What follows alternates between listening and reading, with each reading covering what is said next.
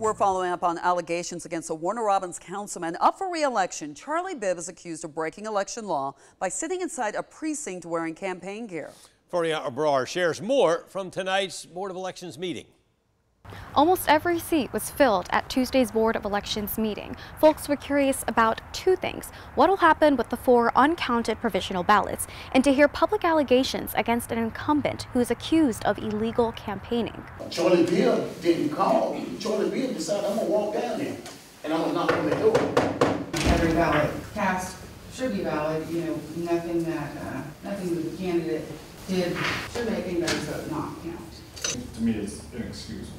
I don't know if he's just that arrogant or what for him to do something like that. During public comments, 4 spoke up about the allegations against Councilman Charlie Bibb, who's up for re-election. Kristen Kiefer spoke first about allegedly seeing the candidate at a precinct before polls closed. We passed each other on the way out as well. I got a clear look at him then too. And at some point, like I said, I looked at my own pictures and sending them and realized, these are probably kind of terrible pictures, but what am I going to do? I can't get any closer. All 4 said the councilman should be held accountable if the accusations are true. I mean, the same rules should apply to everyone in elections and, in life in general. I think our public officials should hold themselves to that same standard. 4 provisional ballots left Bibb's race post 2 at large undecided until Tuesday. 2 accepted ballots were cast for Bibb's opponent, L. Ellis Carter. That left Bibb in the lead with 1 vote. However, the board says they will conduct a thorough investigation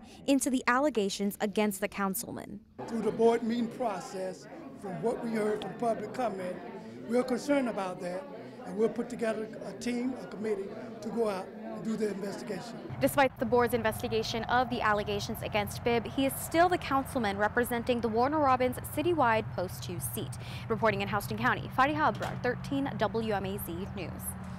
All right, so now that the Houston County Board of Elections has certified the local races, those results will then be sent to the State Board of Elections for official certification. And once that happens, L. Ellis Carter can ask for a recount. The next Board of Elections meeting is on December 5th at 5:30 p.m. Some central Georgia cities are preparing for runoffs that will roll into December. That includes Forsyth, where voters will settle the Post 3 City Council race between Lois Allen and Rosemary Walker. And in Washington County, a mayoral runoff in Davisboro. That runoff is between Randy McNeely and Valerie Gale Brown. Current Mayor Sandra Braswell was defeated in the election, so the runoff is between Randy McNeely and Valerie Brown. Early voting starts November 27th. The actual runoff election day is Tuesday, December 5th.